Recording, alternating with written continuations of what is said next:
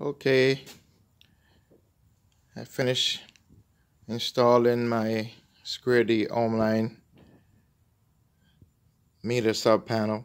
It's 100 amp, 125 amps, and box is already made up.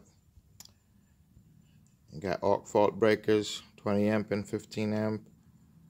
Also 30 amp GFI and 20 amp dual function breakers, which is CAFE.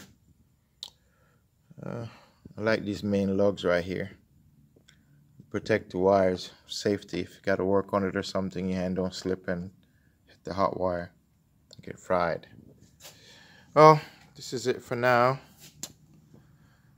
I love these breakers. These are the quick grip. You just slide the wires in, and that's about it.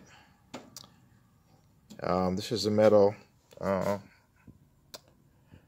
2-inch metal offset. Got a bonding jumper, goes in right here, goes outside and bound with the UFO.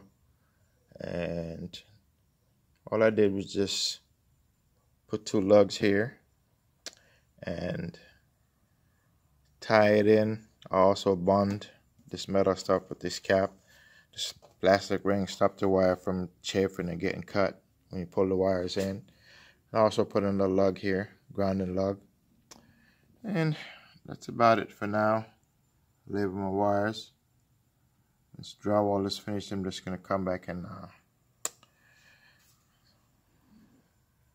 inspect to like my box.